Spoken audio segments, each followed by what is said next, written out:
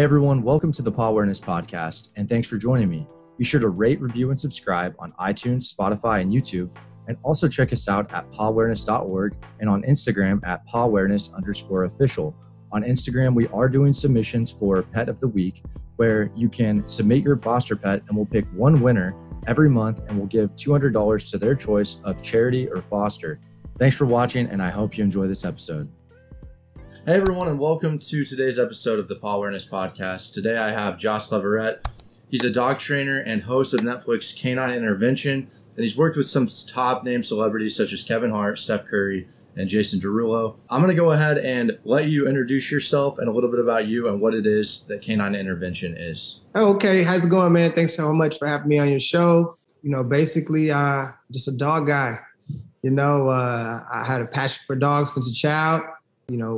Had Cocker Spaniels as the earliest dogs I can remember. Actually, we had a dog named Simba when I was probably 2-3 years old, right? Then we had my own dogs were Cocker Spaniels, and I later on rescued some Cocker Spaniels. Then I got into some Pit Bulls and, learned a lot over the years, worked with horses, trained with horses, learned a lot from that. So just a lot of time working with animals over the years. And the last 10 years, I started Cali K9 or California Canine Solutions, where we specialize in socialization and behavior modification. I've worked with the San Jose Police Department and Santa Clara County Sheriff, working with dogs, fixing, helping the handlers, helping dogs, fixing problems. I've just been fixing behavior in San Jose and Silicon Valley for the last 11 years.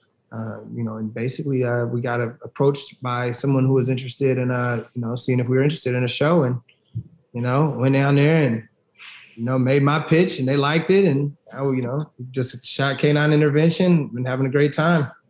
Yeah. What's that like? I mean, getting to impact so many people, like what's been that feedback like with your show and just being able to get your system out? What has that felt like to you, and what kind of feedback have you seen? It's been pretty amazing. I mean, to get people from all over the world just saying like how things are already helping their situation, just the knowledge and just all of the tips and just the nuggets that they walk away from. It just, it's been crazy response from all over the world. I mean, we have Brazil and Italy and UK, and of course the States, all through Europe, and just, it's been really cool. A lot of people need help. They're just like these people on the show, and they're calling me like desperate for help. Like, man, I have this dog and I this and that, and I need you so bad. And, my system really works on, getting the solid foundation of engagement and focus and motivation. And then we start working on some different static behaviors and starting to teach familiarization and socialization. And what happens is the dogs are able to get more and more comfortable through this 5-pillar system I have of obedience, agility, behavior management, problem-solving technique, as well as socialization. And all of this is gonna, pretty much for all dogs, they all need it. Some dogs, they just have obedience, or certain dogs are just getting socialized, or certain dogs are just doing agility, or certain people are just trying to fix the behavior or, correct behaviors. Like, you need all 5 of these to work in sync. And this is what my system's all about. It's about, really understanding the temperament of dog you have and basically maximizing the potential of your dog. Something I personally could relate to, because I have this little old dog, and he is been in and out of the system for a while, and he has so many temperament issues. So I feel like I've learned a lot from your show. But what I wanted to ask you was, I know that you mentioned somewhere, and I forget where I heard it at, but you mentioned the 16 dimensions of temperament and how you kind of relate that to your dog training system. Is there one dimension that you see that you focus on more, or is it just all 16 are equally as important to understand? Well, you have to take a lot of things into consideration, right? So I'm going to name off 16, or maybe I can just come up with. So anyway, indoor, outdoor activity level, vigor and intensity, emotional stability, behavior consistency, sociability with people, strangers and family members, dominance with people, dominance with dogs, learning rate, problem solving, learning obedience, guard dog ability, watch dog ability, territoriality. And let me see, I think I got them all there, maybe.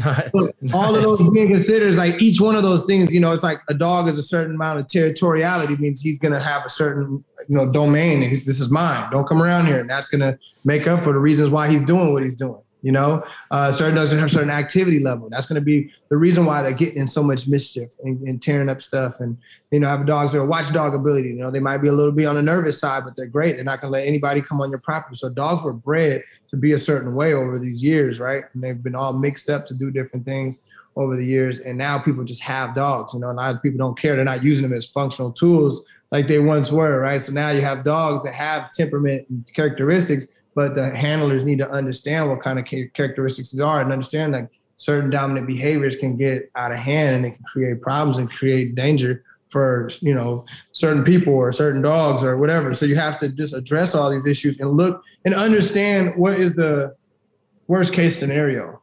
A lot of times people think best case scenario, they just kind of stay naive about what the dog, could potentially do. Say, oh, he's so perfect like this, or my last dog was just like him and he's like this. And it's like, no.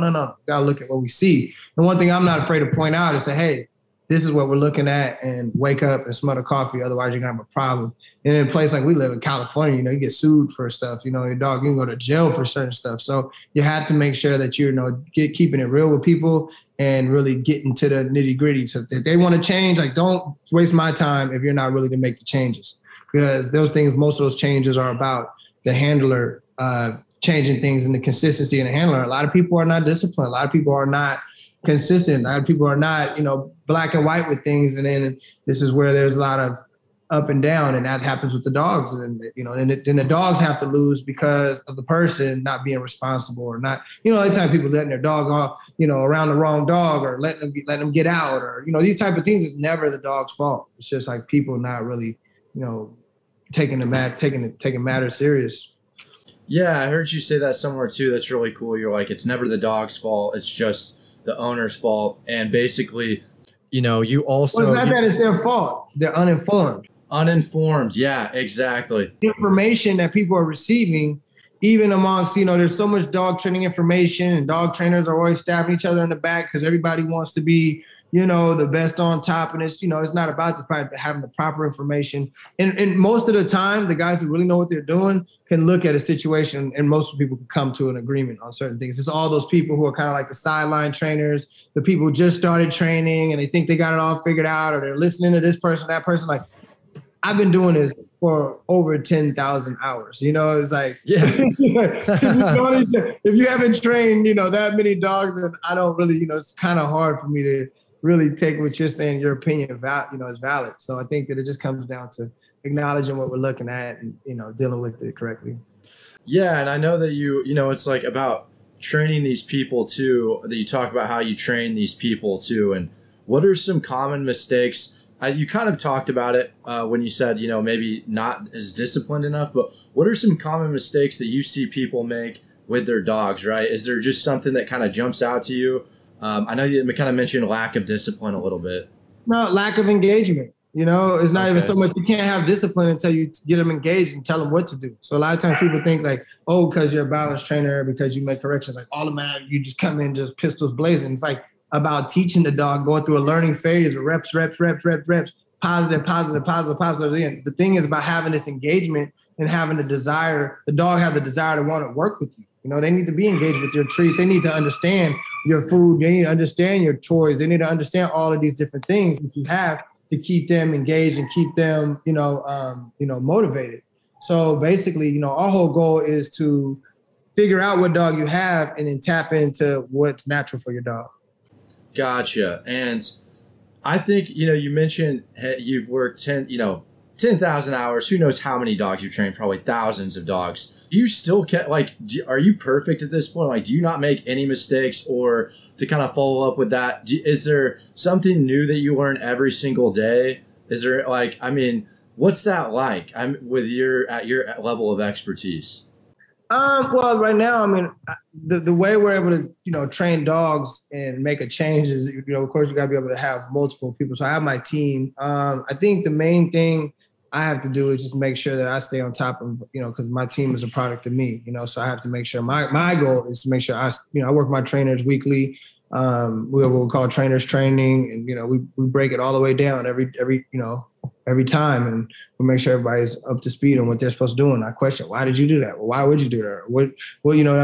We do these scenarios where, they're role playing and they're dealing with different dogs and they have to answer questions. They have, certain things that they have to be able to recite all of those dimensions of temperament. It needs to flow off their tongue a certain way. It's like they have to know what they're doing. And again, I can take 99 dog trainers and most, probably 10% will make the cut to actually understand and do what we're doing in Cali K9. So it's just a different level of understanding. When my background comes from working dogs. So working with working dogs, you're dealing with another caliber of drive, another caliber of motivation, another caliber of power, of threshold, of confidence. I mean, all of these things. So, a lot of times the dogs that people are like saying they train are like a lot of times, again, I'm sure you're familiar with a little bit of a backlash that they try to bring because of using balanced training. Those dogs, a lot of times their training are not what we're training, and they don't understand it's not the same. It's like we can't compare apples to oranges. They're not the same, So our whole goal is really about acknowledging what kind of dog it is.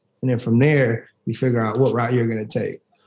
And is there ever a scenario where you're like, I don't think I can help this dog? Like, No. Every dog can have a management. No. Every dog can have some kind of direction. Now, certain dogs might not be great at being dog park dogs. Not every dog is going to be the great candidate to have 20 kids running around. But we'll make that call. And we'll say, okay, this dog should be in this kind of lifestyle and this kind of situation. It's probably best. Yes, they'll be able to tolerate kids. Yes, they can tolerate dogs. But if they don't love dogs, I'm not going to put a little child in harm's way. You know what I mean? It's not that serious. It'd be a different fit for someone else. So the key is just to, there's no bad dogs. There's no dogs that can't be trained. No dogs that can't have some kind of management program. I've never recommended euthanizing a dog. We fix them. That's what it is, and people don't want to hear I got to put my dog to sleep. Like that's the last thing you ever want to hear. So we got to figure out how we're going to do it. But I got to ask them, are you ready to commit? And they say, yeah, I'm ready to commit. And then they're like, all right, Jas, show me the way. And then that's it. You just say, hey, cool. This is what you have to do. This is what you have to be on top of. These are the body language signs you have to read. This is what you can't do right away. It's like you don't have the same freedom when you're in the middle of your training as your friends who have perfectly well-rounded dogs. You have to get the dog able to get to that stage. And it doesn't happen overnight, and this is through education and proper implementation on a daily basis. And this is what we teach people. And what's the timeline on that usually? Like with your system, what's the, getting it from like when the dog walks through the door to what, kind of results you see? Is that like a couple months or? Yeah. So, we have a 30-day program, a 60-day board and train program, a 90-day board and train program. So it depends on what level of training. But then we also have our privates and semi-privates and group classes. So with that situation, you'll have the client come in for weekly visits and they practice, and then they come in and they practice and they come. So basically, it usually takes about 3 months. So it's definitely no overnight thing. We're not one of those places like you come in and our egos are on our shoulders saying, yeah, let's go ahead and fix the problem now. It's like, we know that that's not the right solution, So we'll make sure that, we get the step-by-step approach for that dog. That's cool. That's really cool. I like that. The cookie cutter approach is never never the right different. way. Everybody's different. All dogs are different. And we all need to have the proper procedure for us, for anybody, by individuals. Yeah. And like, what do you think, like to get to the point where you are now? I mean, what has been one big struggle you've had to overcome, right? Like, I mean, people are always like, they just see the success, right? Like this guy who works has the system, Netflix show and all this other stuff. But like, I'm sure you had to there were some obstacles you had to overcome along the way. What was one big obstacle that you had to face to get to where you're at now? I mean, I think it's just, like I'm in the trenches. Like right now I'm at my kennels, I drive here, 50 minutes to get to my kennels and oversee my staff and check and see what's going on and run construction management. And it's just a lot. I mean, it's like, for me, I like the grind. I like to build a team. I like the enterprising part of it. I like the behavior and the results. But it's like now it's just at this point where it's like, how do we get Cali K9 system to go? Like we want to get in with the positive change program in the prisons and help a lot more rescue dogs and guys to get everybody rehabilitated. So it's like, how do we scale this? And the thing is it does take me to be there and micromanage my trainers. So it's like, but my goal is I want to create a school to where we can get more. It's not like, for me, I've got everything I want. I want to make sure that like we're doing this for the dogs and you taking the euthanization rate and cut it in half.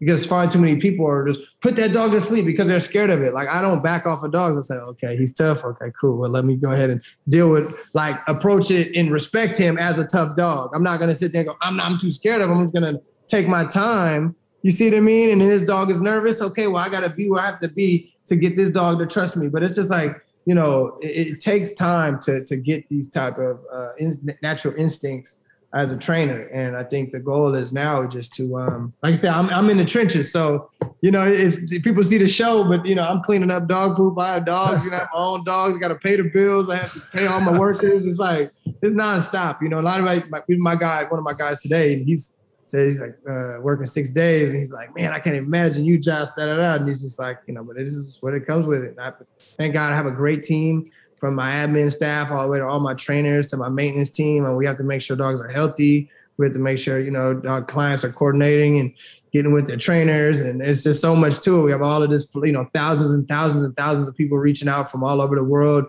wanting online training or whatever. So it's a lot, you know, it's definitely, but I feel like I'm kind of, you know, I built myself up for this. You know, it's not overnight. I've been doing this for a while, and everything kind of steps up gradually. And, you know, the key is I have to be the pack leader of my team to make sure everything gets done right, you know. So that's really what it comes down to. You know, it's way bigger than me at this point. I have a family and my kids. So, yeah, you got to make sure you have a balanced lifestyle, you know, your friends, you know, people to, you know, go off thinking you Mr. Hollywood. It's like, nah, I'm still Jas, you know.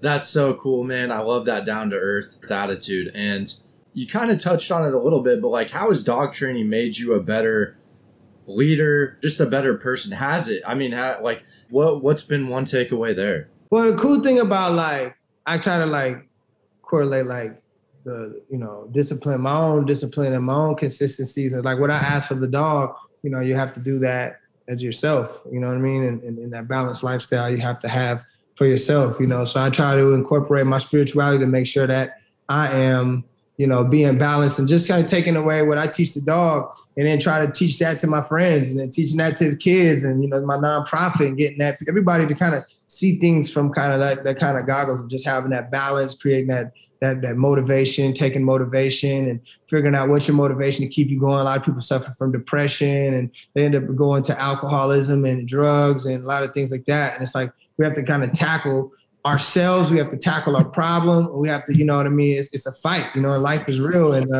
I think that if you can see a dog can come out of it, then a person can come out of it. We have so much more willpower and ability. And I think it's really tapping into the inner, you know, a beast in you to be, you know, to crush it in life, you know, because, you know, some people are just getting, you know, life is crushing them, and it sucks because, you know, a lot of times it's just a mind state and mind frame. And then some people, like, you know, they have like a mentality that all they have to do is just change the way they think, change the direction and how they thinking. And it's like the whole life can turn around. So I think all of that, man, it's so much bigger than dogs, man. So much bigger than dogs, but it's dope that the dogs is like a way that I can, like, link with people, and then from there it builds, you know. So that's like the seed of, like, my ability to help, and then the person and the dog, and then all of a sudden, like, you don't know what that relationship can blossom into. So that's the beautiful part. It's a people connection, a dog connection, life connection, crazy world we're living in. So it's just we're just trying to get good love into the world and help as many people out in the process.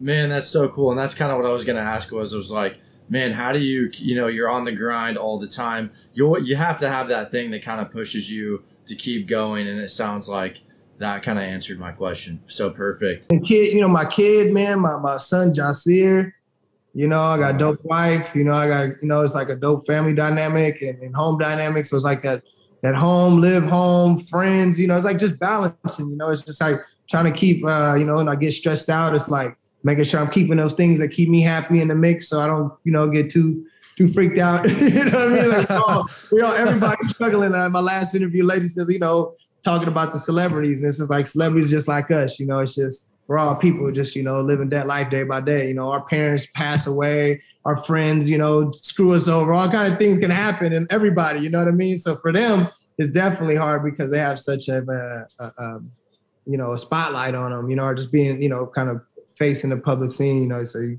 always got to be on your best behavior, and it's just stressful, you know. Everybody wants to do the right thing. And man, that's some advice right there. That's what's up. You know, kind of close out here, what are some plans that for, you kind of talked about like setting up this school. What are some goals that you kind of see for Canine Intervention, maybe this year and maybe going, a year in the future, right? Like a couple of years down the road. Where do you kind of want to take this?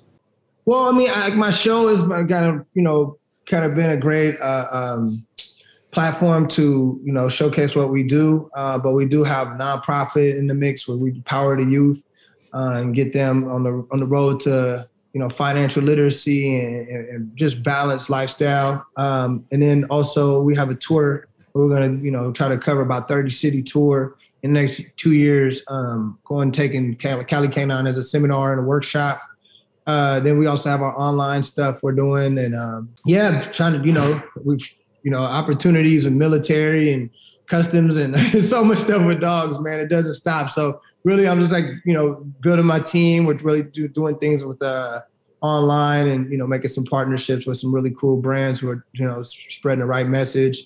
Let's say we're working with the Zach from Positive Change, and we're interested in getting into the prisons and empower some of their training programs to, get more trainers out there and get more offenders rehabilitated and remotivated. Yep. So that's that kind of stuff, man. It's all in the woodworks, man. We're just chopping away at it every day. So I love it, man. I love it. Like big goals, big mission. And where can people find you at? What's your website, social media, stuff like that? Yeah. So everything's pretty much Cali K9, Cali K9 on TikTok, on Instagram, YouTube. You just Google Cali K9. I think it's Cali K9 Solutions on YouTube.